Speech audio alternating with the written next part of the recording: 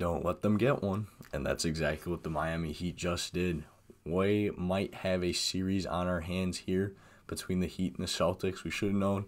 There's been a lot of playoff history between these two teams lately.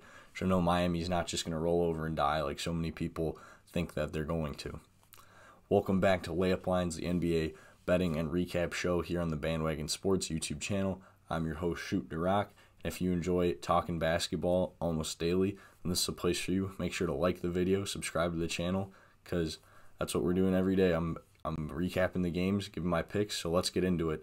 We're going to start with last night's game. Like I mentioned to start, the Miami Heat, surprising win, 111 to 101 over the Boston Celtics. Franchise record 23 three-pointers made. They shot 53% from beyond the arc, 23 in total. Tyler Hero was the big scorer on the night, 24 points from him, also 14 assists. So he was scoring, he was distributing, and he made 6 three-pointers, 6 of 11 from beyond the arc for him. Bam Adebayo, also a good game, 21 points for him, 10 rebounds.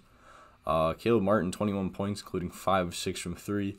And then Nikola Jovic had 11 points, Jaime Jaquez had 12 points, and Hayden Highsmith had 9 points. All three of them hitting 3 three-pointers apiece. So Miami just was nuclear from beyond the arc. They could not miss, and you know that's kind of what it takes to beat the Boston Celtics these days.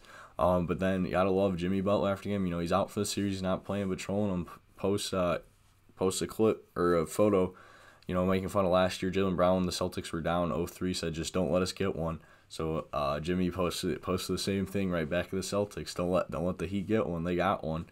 Jaylen Brown, though, actually did have a good game last night. 33 points, 8 rebounds for him. And then Jason Tatum also had 28 points and 8 rebounds. And Boston actually dominated Miami in the paint, scoring 46-26. But I mean, when you threes are more than 2, so when you're missing or you're hitting threes like that, not missing, it's going to be tough to beat. So we'll have to see here. You know, Miami, they even the series at 1 apiece because Boston won game 1, 114-94. Boston, they dominated that game. That's why tonight's result was so surprising. They never trailed, led by as much as 34. Jason Tatum had a triple-double on Sundays with 23 points, 10 rebounds, 10 assists. Derek White also added 20 points, so a big game from him.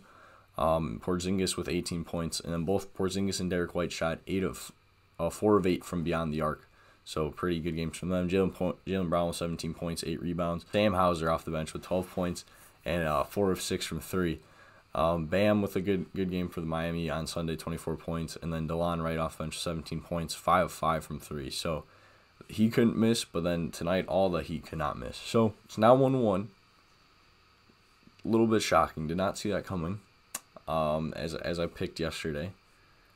I'm still going to go Boston in 5. Like I said, it took an amazing shooting game from Miami to win here. I don't think that's going to happen every game. I think the Celtics bounce back. They respond. I still think they win the next 3 games of this series. Take them down in 5. Then moving on to the other 1-seeds game, the Thunder knock off the Pelicans 124-92. Oklahoma City shot the ball really well, shooting 59% from the field and 48% from 3. They never trailed after the first quarter. Chet Holmgren, 20 points in the first half, 26 as a whole, including 7 rebounds. And then Shai Gilgeous-Alexander, another really good game for him, 33 points. And then Lou Dort went with 15 points, going 4 of 6 from 3. And then Jalen Williams, 25 points, 5 rebounds, 7 assists. So a lot of guys all around having really good games for OKC. The Pelicans, they did not shoot the ball particularly well this game. That's kind of what did them in. Brandon Ingram and Herb Jones both did have 18 points apiece. Jonas Valanciunas had 19 points. And also New Orleans just turned the ball over too much. 18 turnovers. OKC only had 9. So when you're turning the ball over, you're not hitting shots. That's not a recipe to win basketball games. And that's ended up with the Pelicans in tonight. They go down 2-0 because they also lost game 1, 94-92. Both teams just did not shoot the ball well at all in that game. 43% from the field for Oklahoma City and 39% for New Orleans, so not a good shooting game. Shai did have he was in his bag per usual, 28 points, including the game-winning floater with 32 seconds to go. Jalen Williams once again added 19 points, and then Chet with a double-double on Sunday with 15 points, 11 rebounds. And for New Orleans, Trey Murphy scored 21 points, including going 5-12 from 3. CJ McCollum with 20 points, and Jonas Valanciunas had another game. He's really probably been New Orleans' best player without Zion being in the lineup. He had 13 points and 20 rebounds. So 2-0 in this series. This is only one pick I got right yesterday. I had OKC because, like I said, I think New Orleans is going to be a little deflated after, bowling that first game. And I feel like I was right with that pick.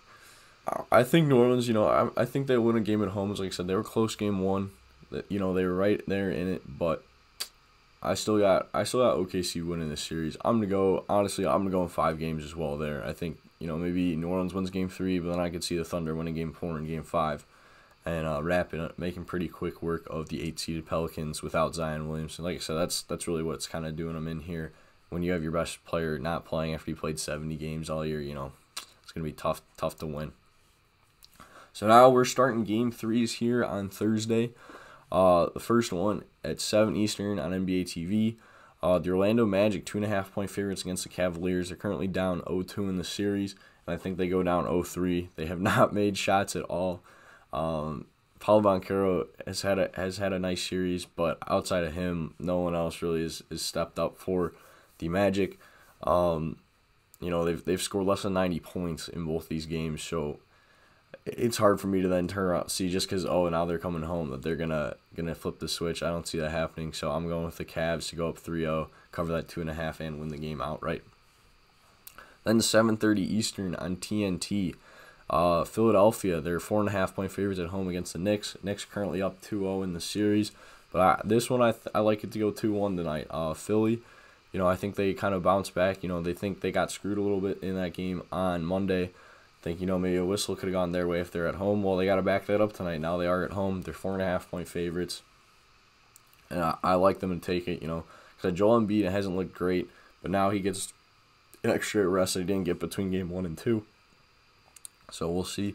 We'll see if some role players step up for Philadelphia as well. Usually in the playoffs, role players play better at home.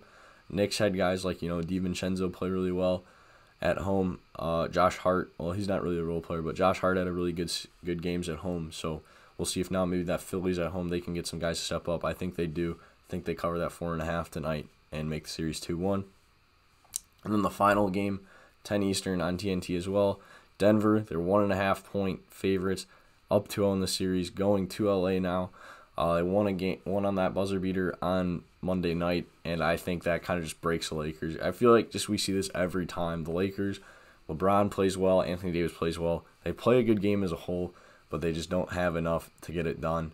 So I'm still just gonna go Denver until Denver loses. I'm just gonna keep picking Denver in this series. I think they go up 3-0. Maybe the Lakers, like I said, get a gentleman's sweep, win game 4, but probably not. So that's going to wrap it up for today's video. Thank you guys so much for watching. Like I said at the beginning of the show, if you enjoy, make sure to like, subscribe to the channel. If you're listening on Spotify, rate the show 5 stars. And yeah, we're going to keep doing these videos a lot. I think Friday we're going to have kind of a big, all-encompassing recap video and kind of weekend preview for both NBA and NHL. NHL, great games tonight. Kings beat the Oilers in overtime. Vegas going up 2-0 on the road. So a lot of great sports going on right now.